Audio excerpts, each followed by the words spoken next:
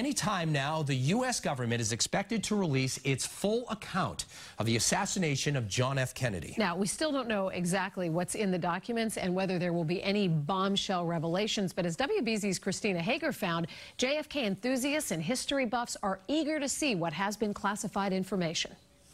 Stay tuned for updates. Kennedy historian Thomas Whalen among those repeatedly hitting refresh on the National Archives website. There's just going to be too many people wanting to see these documents, and I think the National Archives site won't be prepared for that. Something, I repeat, has happened in the motorcade route.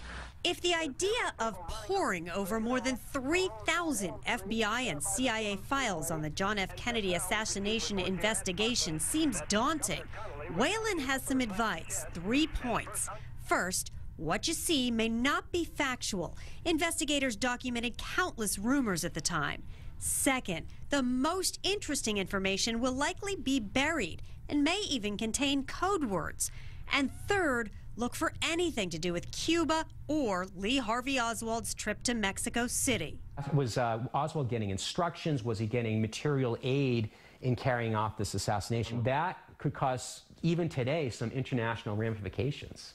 54 years after the JFK assassination, the conspiracy theories and the fascination seem to be as strong as ever, as we found out here at the Kennedy Library today. And to think that there could be a controversy about his death, it would be devastating.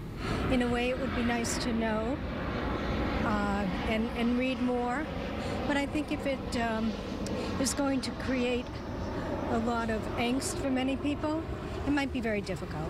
The promise of the sun finally shining on one of the most painful yet most obsessed over chapters in U.S. history. They don't have enough yet. In Boston, Christina Hager, WBZ News.